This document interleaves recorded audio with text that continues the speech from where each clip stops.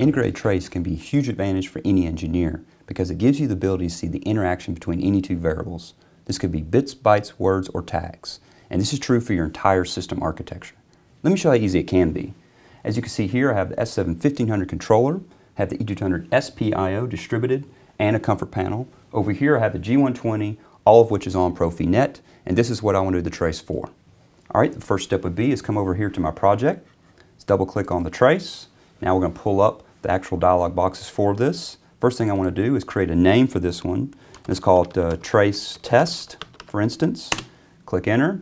Next thing I want to do is start applying the actual variables that I want to look at.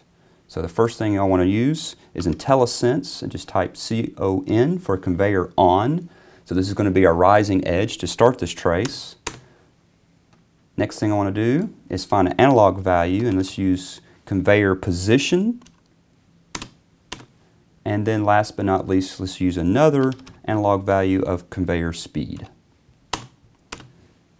If I want to change an attribute for one of these, for instance, I want to change the colors, let me come over here to the conveyor position and change it to blue, for instance.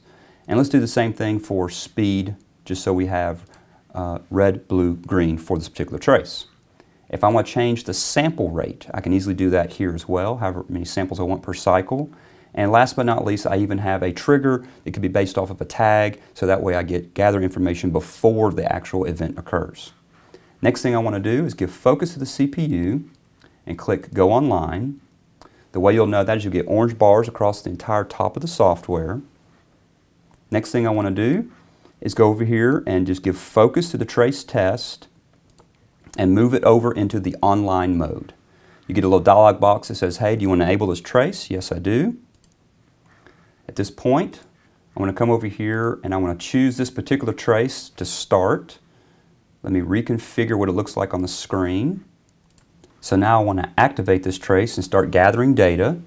What I can do now is come over here and turn on this drive. You can actually clearly hear it's on.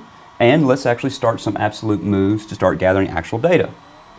So our motor's turning. We are gathering data. We've had the pre-trigger. And let's do another absolute move real quick. So we have at least two different things to gather into this particular trace. There's our first curve, and let me turn this guy off, and there's our second curve. So now we have our particular trace. So what can we do with it? Well, I have a full set of user tools, that way I can analyze it directly in the software itself. One thing I can do is actually give focus directly to it. That way I can actually see just the data that I want to see for this particular trace. Now that I've done that, I can even see all the data points by clicking on this button. And in fact, I can even see deltas in time and amplitude. So for time, let me choose these bars. Let me pull it back to our actual trigger.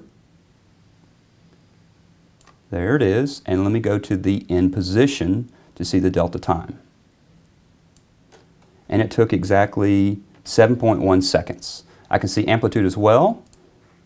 Let me pull the bars in.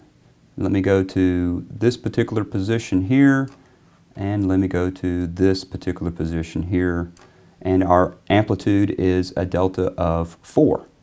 Well, I can even take this particular trace to a recorded trace, give focus to it, right-click, go to Export Measurements, change it to a CSV file, and save it directly to my hard drive so I can use it in Excel and do further analysis there. I was able to accomplish all this in just a matter of minutes. Now that's engineering efficiency.